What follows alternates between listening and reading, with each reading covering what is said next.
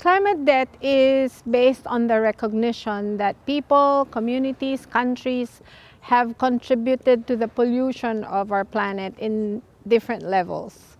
And we are specifically referring to the pollution that has to do with greenhouse gas emissions, which is the principal physical cause of climate change. It is also based on the conviction that all people everywhere have equal rights to Earth, to the space that it provides for our life, so that if we consider that there are people, communities, and countries that have exceeded their share of their Earth in terms of the contributions they have made to greenhouse gas emissions, then these people are in debt. They are in debt to the rest of the world because they have occupied far more than what they have a right to. Solving the climate crisis has a lot to do with reducing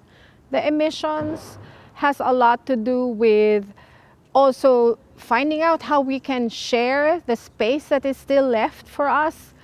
Then we need to consider that those who have exceeded that share should have far less than those who have actually been deprived of that share. This carbon budget that we have to all share, we cannot share equally because it is only right and just that those who have occupied far more than their share pay back their debt by having less. And this is very central to the demands of people of the South who have actually, historically, if you consider that we are 75% of the population, but we have only had 25% of the share of the Earth's resources and its atmosphere. So moving forward, it's only right that we are